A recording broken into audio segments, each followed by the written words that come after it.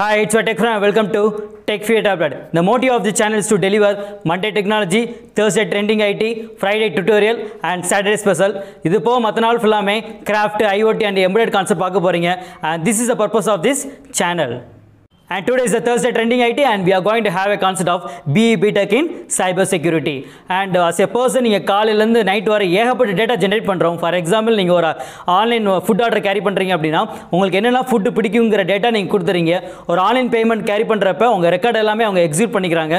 And then ஒரு social network எடுத்துக்கறீங்க, ஒரு Insta Facebook carry பண்றோம் அப்படினா ஏகப்பட்ட போஸ்ட் நம்ம ஷேர் பண்றோம், லைக் பண்றோம். அப்போ எது எது பிடிக்கும் பிடிக்காது எல்லாமே அவங்க டேட்டா அவங்க கேதர் பண்றாங்க.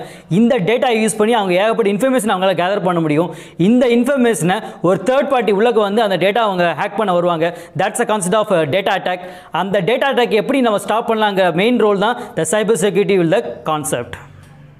So in the video we are going to have three things. First one, what is meant by cyber security, and second thing, in the course edukreen appadina in the 4 years la what are things I have to do and what are things I have to update, and third thing, in the degree mudichakaduthu what about the career and jobs you can get from the cyber security. That's the thing you are going to have in this video.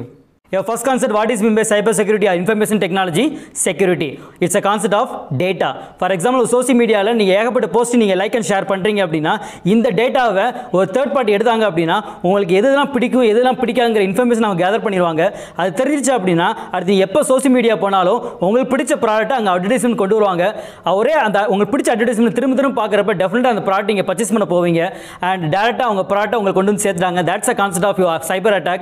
அப்போ உங்க டேட்டாவை உங்களுக்கு தெரியாம அவங்க attack பண்றாங்க இல்ல அவங்க எடுக்கறாங்க அப்படினா that's a concept of cyber attack that can be overcome with the help of your cyber security. அப்ப இந்த cyber security எங்கெல்லாம் உங்களுக்கு கேரி ஆகும் அப்படினா by defending your computer servers, mobile devices, electronic systems and network இதெல்லாம் crash பண்ணி உங்க data எடுக்கறாங்க அப்படினா அந்த அட்டாக்கை நீங்க வந்து ஓவர்கம் பண்ணனும்.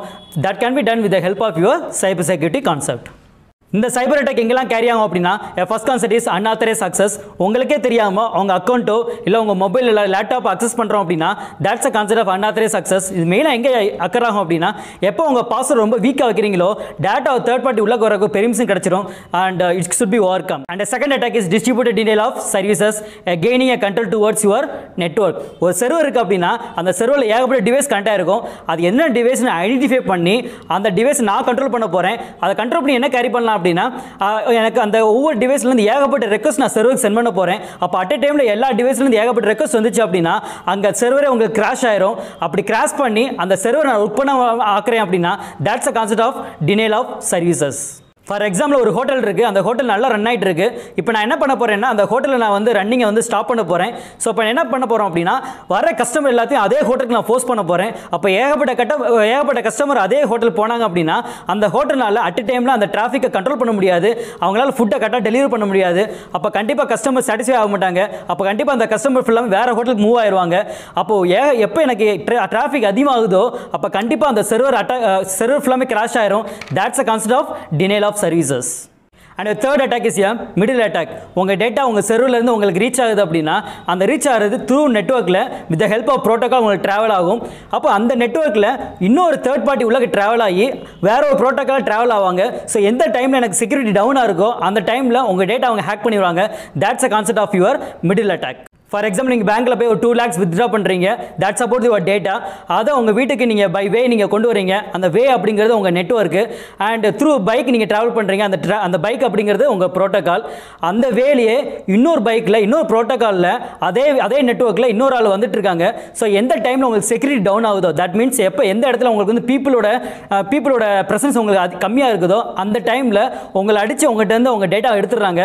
That's a concept of your middle attack. And the last fourth attack is code and SQL injection attack. For example, நீங்கள் வெப்சைட்டில் ஏதோ சாஃப்ட்வேர் நீங்கள் ஃப்ரீயாக டவுன்லோட் பண்ணுறீங்க அப்படின்னா உங்களுக்கு ஒரு ஃபார்ம் ஓப்பன் ஆகி அந்த ஃபார்மில் உங்கள் டீட்டெயில்ஸ் கேட்கும். ஸோ உங்கள் இமெயில் ஐடி எல்லாமே கொடுத்துருவீங்க. கொடுத்த உடனே உங்கள் இமெயில் ஐடிக்கு ஒரு மெயில் வரும். நீங்கள் கிளிக் பண்ணுவீங்க. கிளிக் பண்ண உடனே ஆட்டோமேட்டிக்காக with the help of SQL injection உங்கள் கோடை உள்ள இன்செர்ட் பண்ணிடுவாங்க. அது மூலமாக உங்கள் சிஸ்டத்துலேருந்தோ இல்லை உங்கள் மெயில் ஐடியிலேருந்து என்ன செய்வோம் உங்கள் டேட்டாலாம் அவங்க ஆட்டோமேட்டிக்காக ஹேக் பண்ண ஆரம்பிப்பாங்க. that's a concept of your SQL injection attack. and these are the various attacks. நீங்க படிக்க உங்க கோர்ஸ் ஆர் டிகிரி இந்த இதை எப்படி ஓவர்கம் பண்றது, இது எப்படி ஃபைட் பண்றதுன்னு கேரி பண்ணணும், and that's the purpose of learning a cyber security. So second question, இந்த கோர்ஸ் எடுக்கிறேன் அப்படின்னா இந்த கோர்ஸ் லேர்ன் பண்ற இந்த 4 இயர்ஸ்ல what are things I have to do and what are things I have to update. First one is the analytical mind. ஒரு concept எடுக்கிறீங்க அப்படின்னா அந்த கான்செப்டை டிஃபரெண்ட் டைமென்ஷன்ல எப்படி திங்க் பண்றீங்கற அந்த analytical mind இருக்கணும். ஏன் அப்படின்னா ஒரு ஹேக்கிங் நடக்குது அப்படின்னா அந்த ஹேக்கிங் ஒரு வேளை நடக்காது, ஏகப்பட்ட வேளை வரும். அப்போ நீங்க ஒரு டைமென்ஷன் think பண்ணாம ஏகப்பட்ட டைமென்ஷன் think பண்ணா மட்டும் தான் you can retrieve the solution. That's the concept of analytical mind. இதுக்கு ஒரு analytical reasoning and then logical thinking இந்த மாதிரிலாம் ப்ராப்ளம் எப்படி சால்வ் பண்றீங்க எல்லாமே நல்லா லேர்ன் பண்ணீங்கன்னா it will be good enough. And the second thing you have to go for a technical skills. In the first one is the data analytics. ஒரு data எப்படி secure பண்ணணும் அப்படின்னு தெரியணும் அப்படின்னா அந்த டோட்டல் டேட்டாவிலையும் ஒவ்வொரு டேட்டா இன்னொரு டேட்டா கூட எப்படி லிங்க் இருக்குங்கிற கான்செப்ட் தெரியணும். That's the concept of data analytics. And second thing you have to go for a programming language. இந்த செக்யூரிட்டிக்காக ஏகப்பட்ட டூல்ஸ் ஆஃபர் பண்றாங்க. அப்போ அந்த டூல்ஸ்லாம் லேர்ன் பண்ணணும் அப்படின்னா definitely you have to learn a programming language. For that you have to move towards JavaScript, HTML, Python, C++, and PHP. இந்த programming language நல்லா learn பண்ணீங்க அப்படின்னா definitely you can learn a lot of tools. And then you have to go for a networking concept. Network எடுத்தீங்க அப்படின்னா ஒரு client server எப்படி run ஆகுது, IP address எப்படி எக்ஸிக்யூட் பண்றாங்க, hub, switch, firewall எப்படி ரன் ஆகுது, இந்த கான்செப்ட்லாம் லேர்ன் பண்றது தான் இது concept of network concept. And then you have to learn a SQL concept. ஒரு டேட்டா அவங்க எடுக்கிறாங்க அப்படின்னா அங்க ஏகப்பட்ட query எக்ஸிக்யூட் பண்ணுவாங்க. அப்ப நீங்க எப்படி query எக்ஸிக்யூட் பண்ணனும் தெரிஞ்சா மட்டும் தான் எந்த இடத்துல எந்தெந்த query எக்ஸிக்யூட் ஆயிருக்குன்னு கண்டுபிடிச்சு அதை நீங்க ஓவர்கம் பண்ண முடியும். And definitely you have to go for a SQL concepts. And after your analytical and technical skills, you have to go for a various certification. For example, CEH, OSCP, CASA இந்த மாதிரி ஏகப்பட்ட certification இருக்கும். நீங்கள் degree பண்ணுற அந்த 4 இயர்ஸில் இந்த certification finish பண்ணிட்டீங்க அப்படின்னா definitely it will be added credit while you attend your interview. And the fourth thing you have to go for a online courses. So இப்போ நீங்கள் ஒரு ஆன்லைன் கோர்ஸ் முடிச்சு அந்த சர்டிஃபிகேட் நீங்கள் ப்ரொவைட் பண்ணீங்க அப்படின்னா உங்கள் ரெஸ்யூமில் அதை நீங்கள் ஆட் பண்ணுங்க. Definitely it will give a lot of credits in your resume. And ஏகப்பட்ட paid and free courses-லாம் ஆஃபர் பண்ணுறாங்க for cyber security. நீங்க paid போணும் அப்படின்னா you can go for a Udemy, Open University, Coursera.